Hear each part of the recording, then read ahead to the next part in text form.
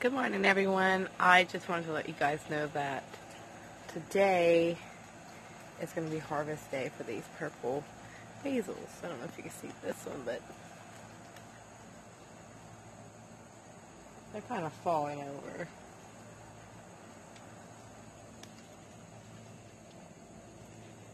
We have these, they're not so big. But if I cut these tops off, and the ones underneath that are growing here are going to grow to look like this top. So we're going to top all these off today. And then up here, they're kind of overgrowing. So this is actually one top. And as you can see, they have these little ones growing. And here, you can actually see where I clipped it at last time, right there. So we're going to go ahead and probably cut this top off, and then they've already made their, I guess you could say kind of like a lettuce head, salad head. We're going to cut this off, Probably cut some of these bigger ones here. This one's actually like leaned completely out of the pot. So in order for these to flourish, we're going to have to provide more sunlight to these at the bottom. So this is what I'm currently using, the Super Thrive.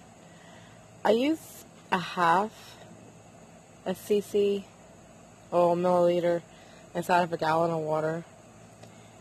But it says you can use drop a cup. So you use a drop per cup, a fourth a teaspoon per gallon. And of course I use a little droplet.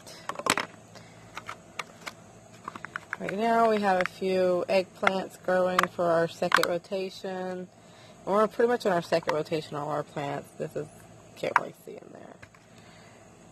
Some more black cherry tomatoes. Oh, in there. This pepper plant is actually 4 pepper plants into one. And they are just growing beautifully. There's a few here. And I think there's another one. Right there. And this eggplant, it is just huge. These are the leaves, and this morning I woke up and they're like, leaves are facing the opposite way. Maybe I get some rain, so a little bit of new growth here from last night. Excuse the recycling pile back there. And then these, I have 2 plants that I've got mixed together. So this is a